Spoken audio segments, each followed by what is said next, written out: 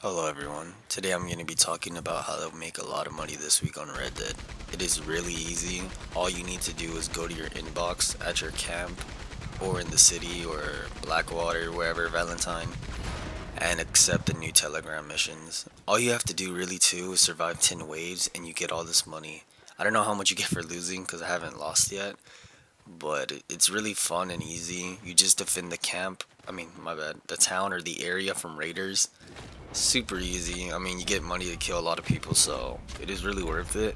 Plus, there's like times 3 gold or like money as well in XP, so it is another way to level up fast in the battle pass, which is horrible. There's like really nothing, but might as well do it if you really like the Red Dead and you want to play something new. Other than that, you earn a lot of money, which I'm going to be showcasing in this video.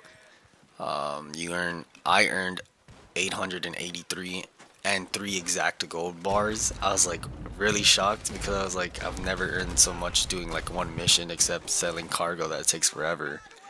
But yeah, definitely take advantage of this if you guys need money in the game or if you just want to play something. It's really worth it, in my opinion, if you still love Red Dead. If not, it's understandable. People have better things to do because Rockstar just takes too long. But yeah, fastest way to make money this week, so take advantage of it, and you guys have a great day.